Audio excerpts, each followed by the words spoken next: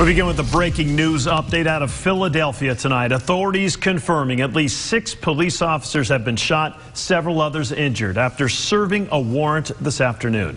The incident, which unfolded in the city's Nicetown-Tioga neighborhood, quickly turned into a standoff that continues even at this hour. The injured officers were taken to the hospital, and from what we're being told tonight, none of their injuries are considered life-threatening.